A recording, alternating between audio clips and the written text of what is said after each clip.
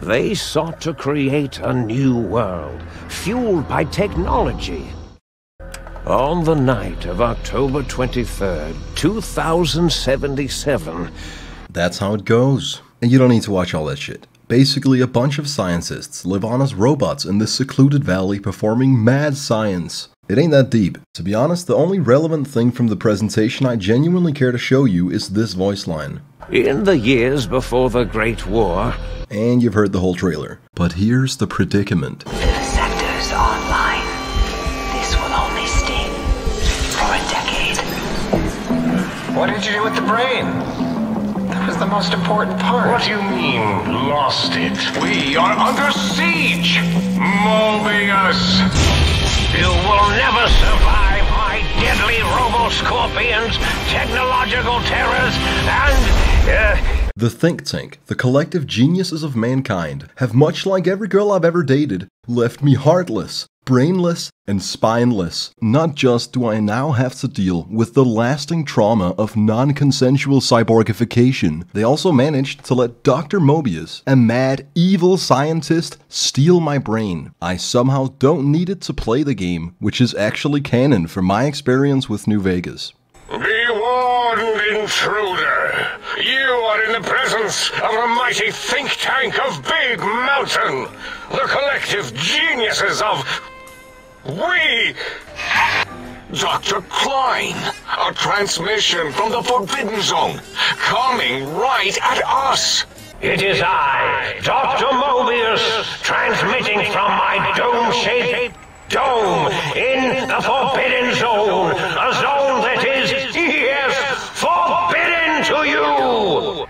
Let me just say, man, I fucking love the dialogue in this game. What illogic is this? Keep your filthy penis-tipped feet out of our labs and secrets! And I love this DLC. It's so straightforward with the player. You're not confused about where to go or what to do. Even though Dr. Klein isn't generally prone to trust lobotomites, he still tasks me to go recover my own brain. Okay. I was gonna do that anyways. I pick up every quest, sell the shit I don't need, buy ammo, and enter Big Mountain. Intruder! Then immediately deplete 30 bullets to kill a single enemy, and begin to ponder whether the level suggestion was there for a reason. I wouldn't have long to dwell on it though, as I found myself swarmed with lobotomites. Not my kind, the ones without a sentience chip installed. My only line of defense is abusing the AI pathing, but alas, not every strategy is perfect. My hands were sweating. I felt very pressured, and I have to admit, the rocket launcher at point blank range was a real gamble. A real 50-50.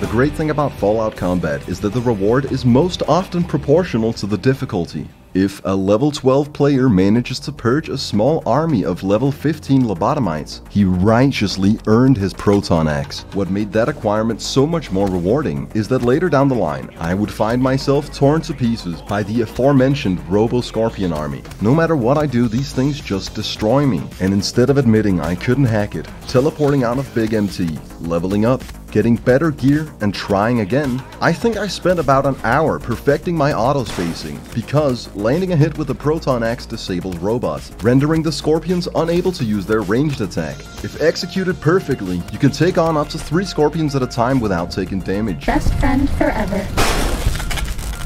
It is quite fucking astounding how many times I forgot that robo-scorpions blow up after you destroy them. Far too many times have I been crippled when attempting to loot them. But I'm getting ahead of myself here. Chronological reversal. What happened after I slayeth the lobotomites?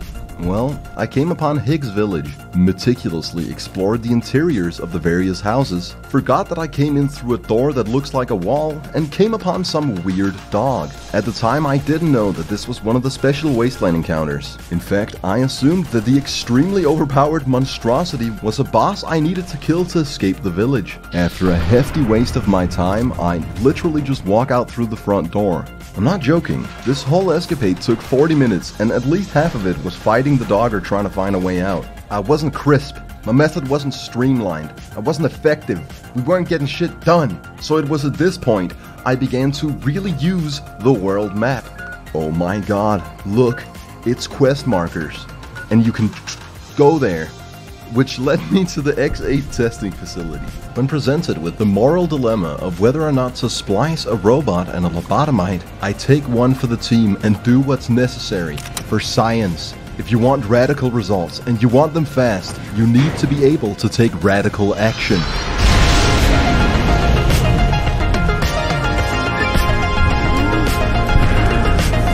I feel different, awake, alive for the first time ever. Bossman dings 15, finishes maxing lockpicking, and goes back to meeting his new robot friend. What is this strange new world around me? What does it hold in store for a dreamer such as myself? Once more, for science. What? I feel like this has happened before, yet I feel awake for the first time. What is going on? What is this strange new world around me? What does it hold in store for a dreamer such as myself?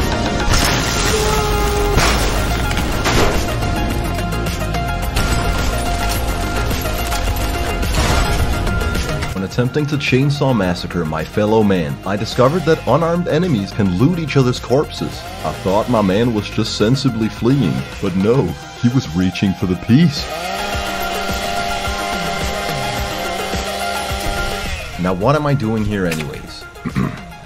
The X8 institutional tests are a series of grueling tasks and challenges, and before I could complete even the first level, I had to overcome crippling performance issues. Now for whatever reason, throughout the session my FPS consistently dropped to the point of a PowerPoint presentation. I said fuck this shit, turned my computer off and went to bed. When I booted New Vegas the next morning, I was horrified to find that it boots with no audio. Literally 1 frame per second, and worst of all, there was a bit of screen tearing. I found a handful of people with my exact problem online, and in every instance it had to do with their audio drivers, oftentimes Realtek audio drivers. I decided to nuke mine. With my level of technological ability, that's a 50-50 on breaking my computer. Luckily, I won that coin flip.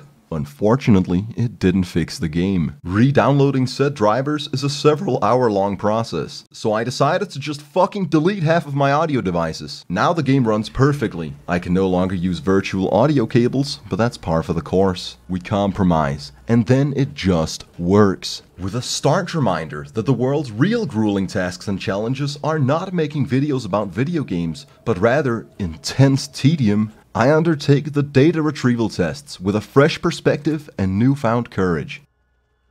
Oh, for fuck's sake! Now the first level is actually pretty straightforward. You gotta handle a few enemies, just make sure not to have bad RNG and get consecutively knocked down by the cyberdogs, leading to an unsavory demise.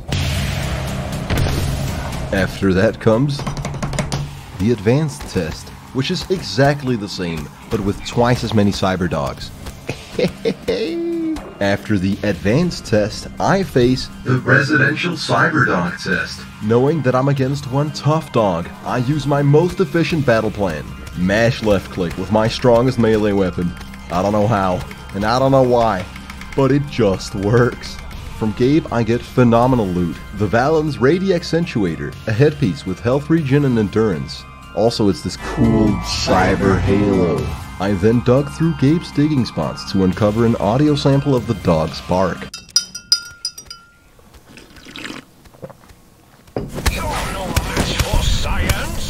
More concerningly, it also summoned a small army of robo-scorpions. After taking care of business, we transformed the frequency of the dog's bark into an energy wave, which we used to upgrade our gun. Now it can disable force fields. But hold on, it's about to get heavy. To show you just how much content is in this side quest, we're gonna have to jump a little all over the place, so stick with me. We head to the X-13 testing facility, collect a few components, and craft a stealth suit. How do you upgrade it?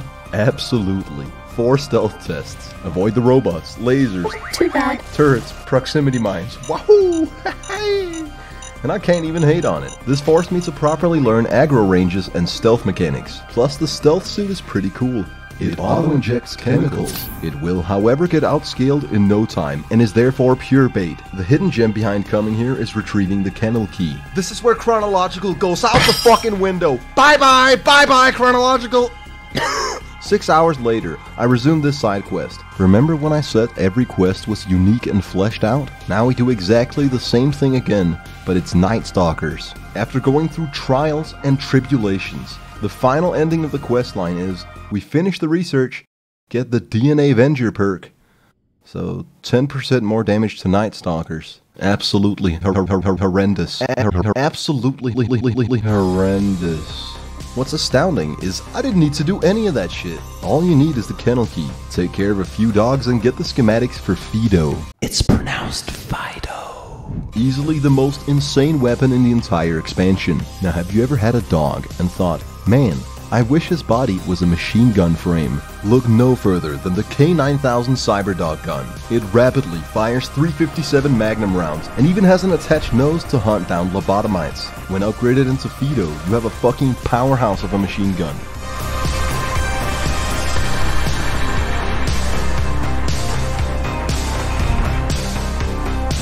Which, mind you, is not a gun you can craft without a gun skill of 75. That's why this is actually me at level 32 in a totally different expansion. But back to Big Mountain. Although the data retrieval was boring filler, I want to give Old World Blues credit. It also has some of the best side content in the entire game. Inside the sink are various utilities and contraptions with damaged personality modules. To repair them, I've searched far and wide for holotapes containing each AI's sentience. Meet the crew. I am online once again! I am the scourge of all small appliances, and the boogeyman that keeps lesser toasters awake at night! A megalomaniacal toaster with cannibalistic and terroristic tendencies. You bring him other toasters, and he consumes them to become more powerful. Not just murder! I tear them apart and render them down to their base components! Toaster intends to bring modern civilization to ashes. If you choose to be honest and inform him that the end of the world pretty much already happened, he'll slowly start sinking into a deep depression. Really? Well, fuck! That really puts a damper on the toaster's mood. Much more impressively, he's got weapon schematics. You want some weapon schematics? I can show you some fucking weapon schematics! You want a superheated Saturnite Power Fist? I can hook that shit up! Until endgame, the superheated Saturnite Fist is the best pound-for-pound boxing glove on the market. As you can imagine, I had to try really hard not just to add montage music there, but you know, if I do it every time, the whole video will just be really predictable. Who am I kidding?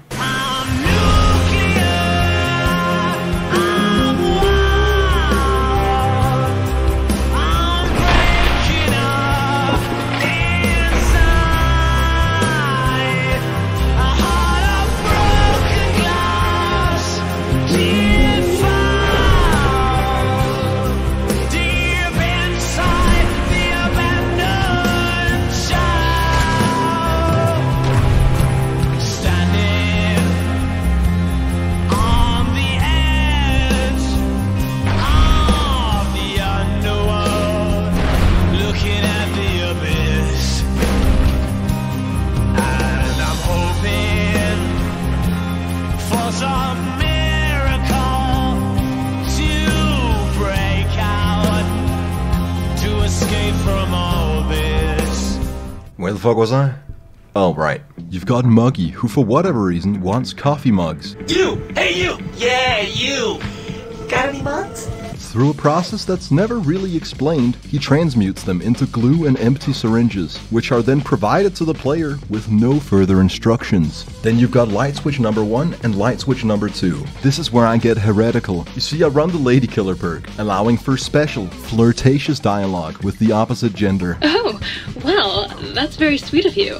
Maybe one of these nights we can discuss theorems. I conquer light switch number 2 and make her hit me with the mood lighting. Gives me charisma, speech, and a nose for business. I then, of course, immediately thereafter go hook up with light switch number 1. Hit me with the smart lights, get me off that dumb shit. You've been seeing the other light switch, haven't you? Am I not enough for you anymore? Exactly. We got a biological research station who's utterly unprofessional when it comes to handling organic matter. All circuits online, ready to receive your seed. Very inappropriate. That being said, I couldn't help but get a little excited every time I left and he told me to hurry back with that seed.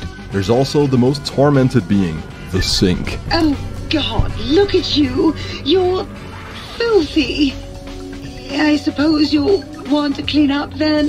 A bacteriophobic sink, utterly disgusted by filth. That's gotta be the worst job on the planet.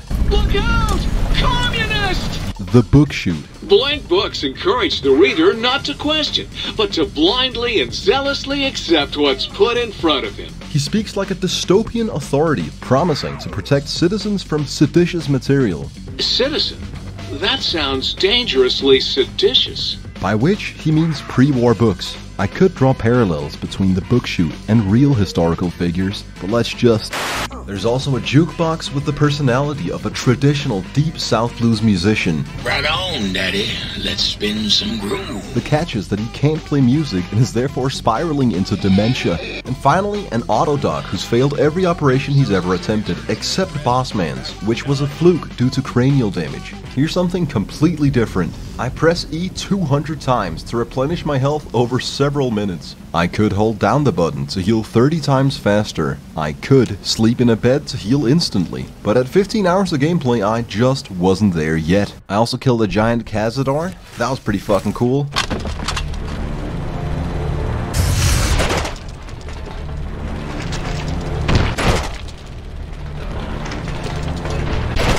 And whilst we're doing non-chronological jump cuts, let's skip the whole story, and here's when I finally reached the Forbidden Dome. I faced the X-42, a giant robo-scorpion, who kills me in but a single hit, whilst I barely scratched him with my strongest weapon. After his second dub, I did what any man would have done in my situation. Disagree with the fact that this boss was designed to be fought with a mini-nuke, and instead use extreme intelligence to take a few shots, wait behind a wall for his attack, and repeat. After decimating his creation, I finally stand before Dr. Mobius, who is surprisingly the most rational, grounded character in the game. Would you care for a mentat? If you can look past his mentat addiction and psychotic hallucinations, you'll actually come to find a reasonable, level-headed individual. And does it even want to go back with you? Maybe you should ask it. He'll allow me to reinsert my brain on the premise that my brain consents to it. With my own mortal flesh, I enter a heated argument. Well, look who finally dragged themselves in out of the wasteland. I started reeling it in when I pointed out that hormones really aren't that fun without a body. I suppose you're right. And eventually convince my brain with the allure of tactile sensation. Well, I suppose you've convinced me well enough. I really love this game. I had to convince my brain to come back inside my head. Unfortunately, the procedure would require Dr. Klein's lab, and I know that if you want radical results and you want them fast, you need to be able to take radical action. So I killed the entire think tank in cold blood. Not because Mobius turned out to be the good guy, but rather because I'm just about ready to be fucking done with this DLC. And also, I'm not doing whatever the fuck it takes to convince them.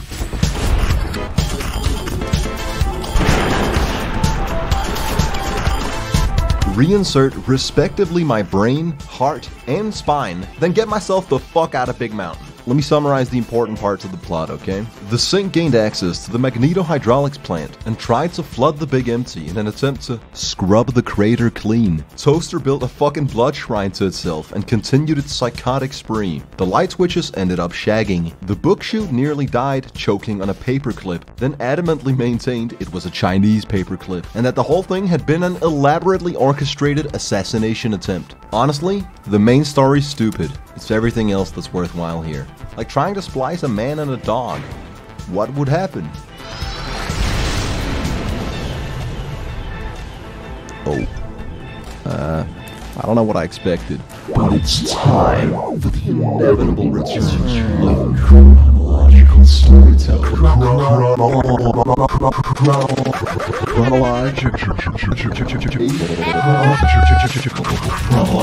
storytelling.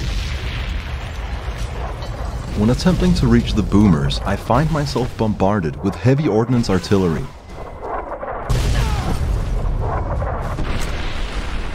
It really is quite an unsafe path one must walk to reach them.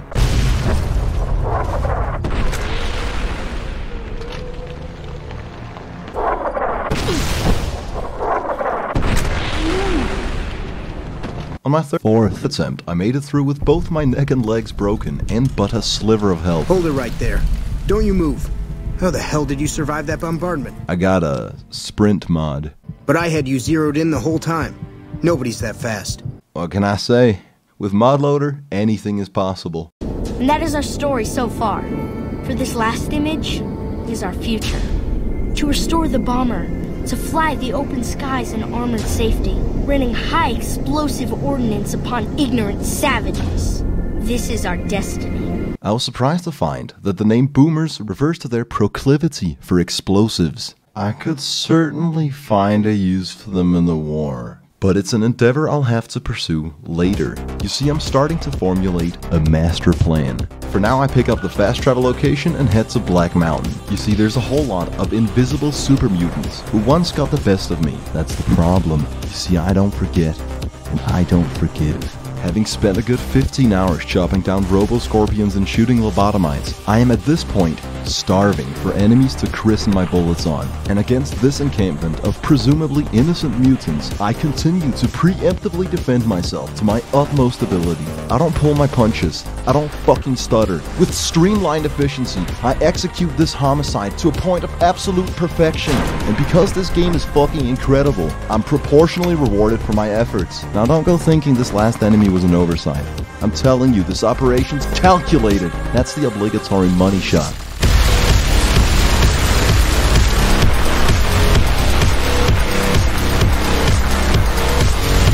I then pursue alliances with, respectively, the White Glove Society, a group of freak cannibalists, the Great Khans, a tribe of Mongol warriors, and the Omertas, who run the Gamora Casino, where you can buy experiences of the flesh, and pretty much every other faction that Yes Man would homicide if I didn't vouch for them. Now, you might think these are some shady folks to get in bed with, but it's all part of a greater vision. It'll all come together nicely in the future. Possibly the far, far future. But I'm getting ahead of myself here. Right now's the time to ascend from a frail postboy to an unstoppable mailman. It's time to pursue power armor training. Now here's the thing. I have to be accepted by the Legion of Steel. That would require me to go fix a filtration system for McNamara. Pretty simple. But you have to understand, he scolded me that one time, and he really shouldn't have fucking crossed me. That's why I'm in the Repcon HQ, not to retrieve spare parts for the filtration system, but to loot power armor from a fallen Legion of Steel soldier. I also come across the Q-35 Matter Modulator, thus far my best energy weapon. Notice this, right? Nearly every lock in the game is inside. I have a maxed lockpicking skill of 100, except when I'm inside, where it's 95 due to the aforementioned claustrophobia. But that's beside the point. I was gonna oust Elder McNamara and install a new leader. An understanding leader. A leader that sees my vision. A leader who will enact my influence on the world. A man by the name of Edgar Hardin. To condemn the Elder, we need evidence. So I apply as a computer technician and fix the virus on their network. You actually did it! Then I saw a very easy locked terminal. My hacking skills are unreal in this game. With no hesitation, I click the first word the cursor lands on and get in. Intelligence is what I found in the system. Wisdom is knowing not to hack it in clear view of a high-ranking paladin of the Brotherhood. Over here!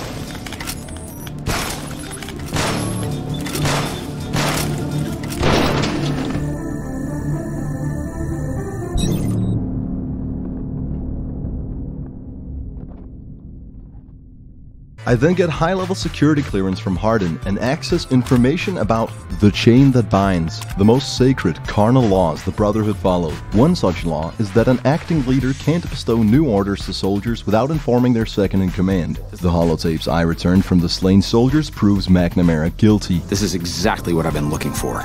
With my help, Hardin stabs him in the back, and with my body rising to power, I instantaneously become accepted by his people. Well, all but one of his people. Ah, outsider. I've heard that you were instrumental in providing Hardin with the evidence to bring against me. Whatever. You gotta dethrone a few militia leaders to make a super soldier. Now, what can I do for you? I want to join the Brotherhood. Yes, I thought you might. Dub. To truly become a paladin of the Brotherhood, Hardin gives me a mission to prove my loyalty. Remember the Van Graffs? I stole their plasma caster a while ago. Well, I've been tasked to kill each and every one of them, and seeing as I had yet to become a capable marksman, I figured I'd adhere to the meta. Seriously, if a bunch of enemies are exiting a building, the most effective course of action is beyond any reasonable doubt to just spam punch with a power glove. It's hefty, powerful, exciting gameplay.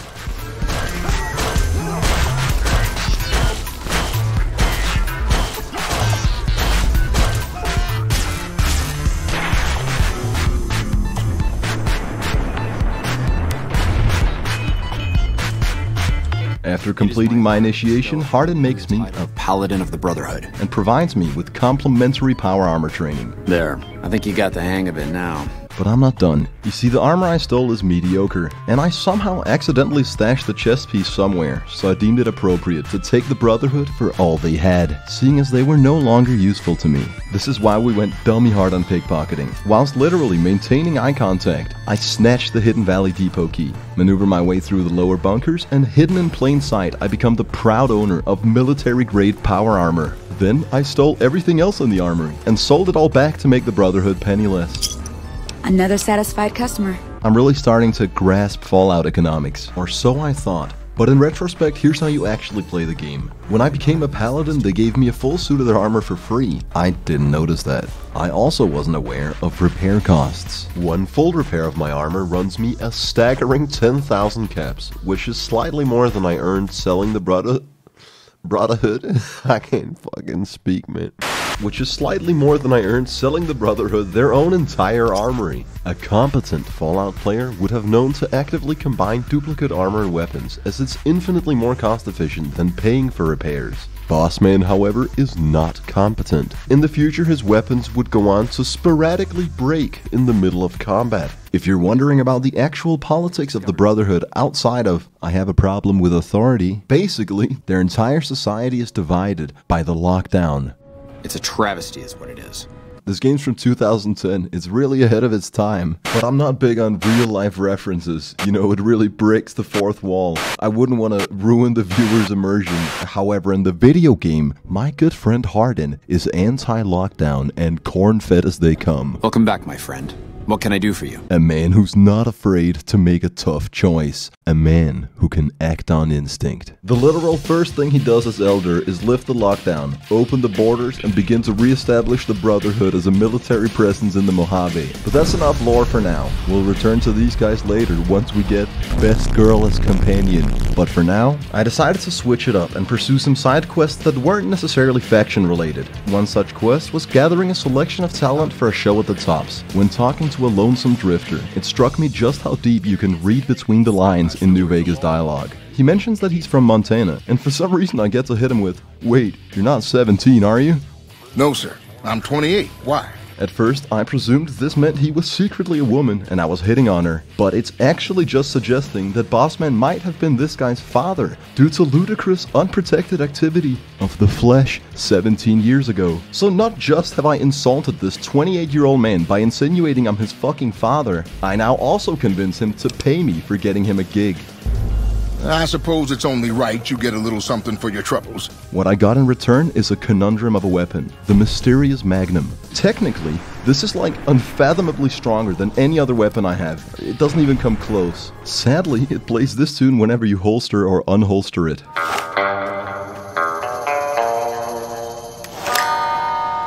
With my sprint mod, that renders the mysterious Magnum borderline unplayable. But that's enough of this tangent. Other than the lonesome drifter, I also coerced Bruce to be our singer. Oh, please don't kill me. Billy to be the comedian. Last night, some girl was pounding on my door all night. Finally, I had to let her out. What? I take my wife everywhere. But somehow, she keeps finding her way back. I did it! I've been in love with the same woman for 17 years. If my wife ever finds out, she'll kill me. No! And Hadrian to be the mandatory ghoul comedian. No act is complete without one. After going far and wide, I finally returned to the Aces Theater to collect my paycheck, much to my dismay. It happens to be smack in the middle of the casino where I executed a massively successful blunt object homicide. And as a result, everyone here hates my guts and tries to kill me on sight. I suck it up and smoke through it, kill everyone in cold blood and said fuck this escapade, let me do some real shit. I did a lane switch of monumental proportions when I started working with the Boomers. Now for them to truly involve me in their secret plan for the war, I first had to become an ally. The first mission I undertook was taking care of a bug problem, which I consider an outstanding opportunity to rave on about the non-linear game design. Oh, non-linear. Fuck yes. You could just go in there, waste a hefty load of bullets on trash level ants and be on your merry way. But a much more rewarding way to experience New Vegas is to actually pay attention to the dialogue. Seek out Loyal and question him about the sonic emitter. Pass either a speech or science check of 50 and it's mine free of charge. Hot damn, you're right! Now why the hell would I kill these ants one by one when I can damn near T-pose on these bitches whilst every mutated bug in a mile radius gets obliterated in a fucking instance? I not just feel an utter sense of satisfaction, but also damn near any percent speedrun the Bug Stomper challenge. And that's right! Completing challenges unlocks perks. Fuck yeah! I'm not fucking around! How did I live 24 fucking years without discovering world-driven single-player RPGs? Ah! Sorry, I gotta collect myself. Have some bearing. Speak with a bit of reverence here. It's not time to pop off yet. We'll get there. I see the power's back on. The ants are all dead? Damn fucking straight! Dub. But accepted is not enough, as you'll be able to see on this rep alignment chart. Beyond accepted lies liked and idolized. If you've done something to bother affection, they might even embody various other perceptions of you, my favorite of which being wild child. Your wild, seemingly capricious behavior leaves people scratching their heads in confusion and avoiding close contact. It's impossible to become idolized by every faction. You're gonna have to compromise eventually. Luckily, I hadn't stepped on anyone's toes around these parts. So to bridge the gap and become an ally of the Boomers, I needed to become idolized. So I make myself useful around Nellis. For example, there was a handful of gravely wounded Boomers in need of immediate medical attention. So I lie to the doctor. Well, I don't know actually. And performed the procedure without the suggested medicine skill. Hold it right there. You had no business treating that man. You may have spared him a lingering death, but that's straight out malpractice. Alright, fair play. You can't win them all. I was then tasked to repair some satellite arrays at Helios 1. At the facility, I encountered Fantastic. Hey man. Who the hell are you? They bring you in to replace me? They're replacing me, aren't they? Once again, I blindly humor all the wacky side characters I find. What I at the time had yet to comprehend was that he gave me a quest that leads to the uttermost ultimate endgame weapon. You see, in New Vegas, an endgame weapon isn't a gun. It's the force of an entire fully charged solar array. Enough energy to power a city for a week, triangulating your foes for an orbital laser bombardment by a fucking ion cannon in space.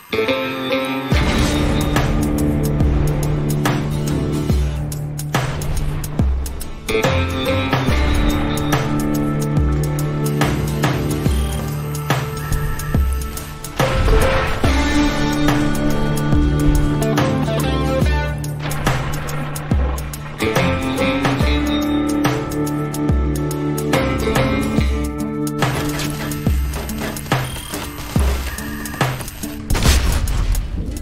all in due time. I had not the necessary repair skill to fix the panels, but luckily there's hidden secondary stat checks. Due to my finesse for science, I use my knowledge of photovoltaic cells to provide a jank solution, but that's what they get. I'm not exactly paid by the hour. Once I became liked by pretty much everyone but one soldier, Loyal finally let me in on their crazy boomer conspiracy theory. These wacky nutjobs actually believe that by generating ballistic movement through an aerodynamic lift with propulsive thrust, you could aerostatically induce flight in a metal tube. They call this mythos an airplane.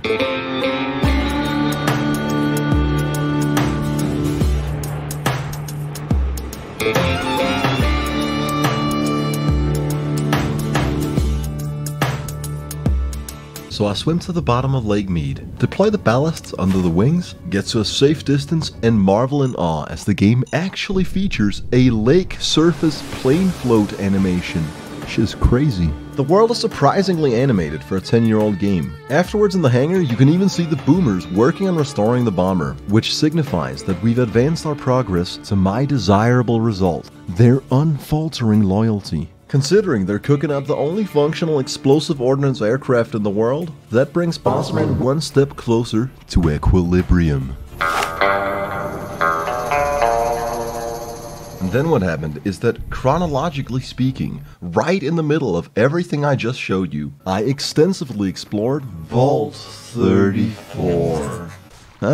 It's a point of failure actually, because Vault 34 is much like this video, very toxic. It's here 23 hours in that I have no choice but to familiarize myself with the radiation mechanic. My ignorance of which I'm sure at least a couple nimble Fallout players have compulsively obsessed over throughout this video. Hello? Here's the tea. You gotta cure your radiation poisoning completely by going to a doctor and paying minimum wage for what used to take me about 10 to 15 radaways. Okay. And remember, if this doesn't help, try taking a bath in tomato juice. Then you pay attention to how much radiation you're basking in and appropriately use Rad-X. Taking Rad-X is cool, man. It's rad. If you do it 20 times, it makes you radical. By the way, Dr. Strauss is an entirely incompetent doctor. She's the only one I ever came across who peddles both addictive chems and medical supplies. That's an impressive dealer. She's the problem and the solution. Another satisfied customer.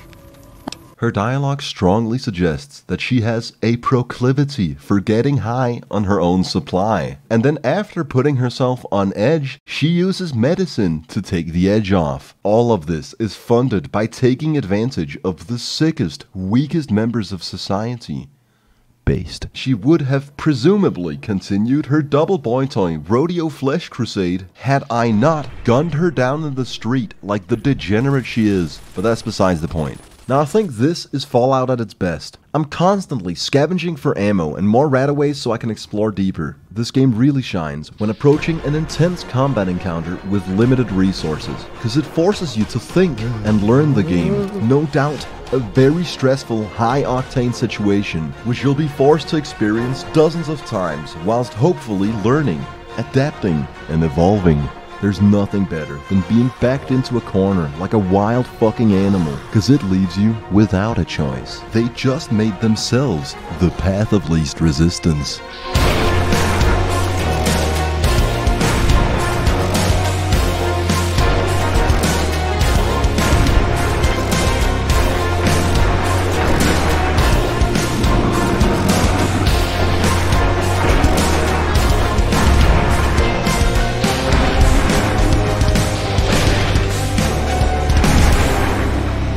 Mind you, that was only the first floor.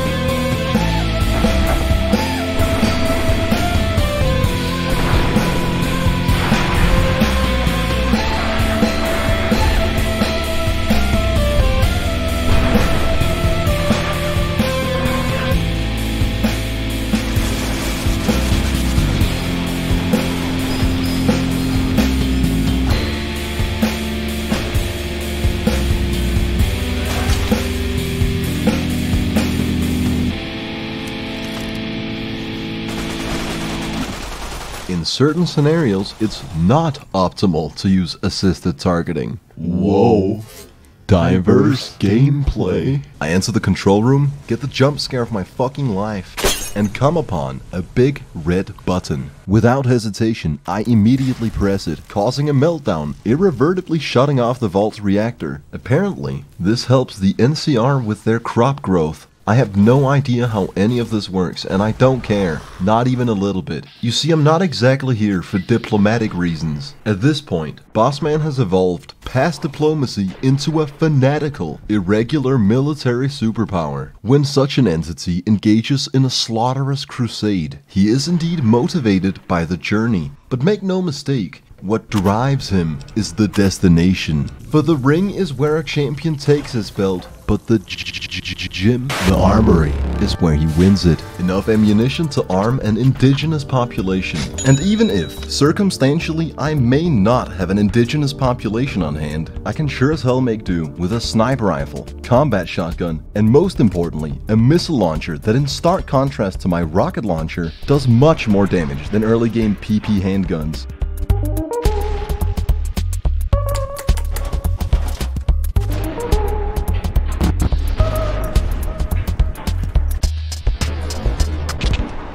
Now, I've shown you guns, and I've shown you ghouls, but I'd also like to take a moment to explain why the guns and ghouls around these parts are so plentiful. And to do that, we have to take a step back. You see, it's a common misconception that what destroyed the world was a nuclear Armageddon. On a purely physical level, I'll concede, technically true. However, nuclear war was not the cause, but rather the effect, the end destination of a dark and sinister path which led humanity astray. I'm of course talking about the catalyst, social experiments, and technology. You see, it wasn't just Vault 22. All of them were deranged, inhumane experiments in one way or another, and it's one of the things I love about this game. In this one, they decided to overstock the Vault with weapons, which gave it a distinct, gun-focused culture. They then coupled said culture with democratic capitalism. They favored recreational facilities over the cost of living space, yet had no laws in place to restrict rampant overpopulation. With all this in mind, I have to say, it's an absolute mystery how by the year 2281, feral ghouls with some level of intelligence made up the vast majority of the population. But enough about the United States of America. Let's talk more about Fallout. I got a singular closing statement for Vault 34, and you can consider it a public service announcement. If you ever smell burnt toast in an enclosed space, you're gonna want to momentarily hold off on firing any ignition-based weaponry, because on the off chance that you're not having a stroke or making breakfast, it could be such that you're standing smack in the middle of a highly flammable hydrogen gas leak. If you were to exude kinetic energy, it would exponentially turn into much more kinetic energy. I went to the Hidden Valley and got infected with entheogenic scorpion venom. Right as I began to execute my counterattack, the poison reached my central nervous system, which caused a slight disturbance in my field of vision. Then I came into an altercation with two wild coyotes, which concluded when I made a compromise. I sacrificed 2 whole bullets out of my inventory, after which I focused intensely, for I knew the path before me was linear. I had a road to walk. A lonesome road.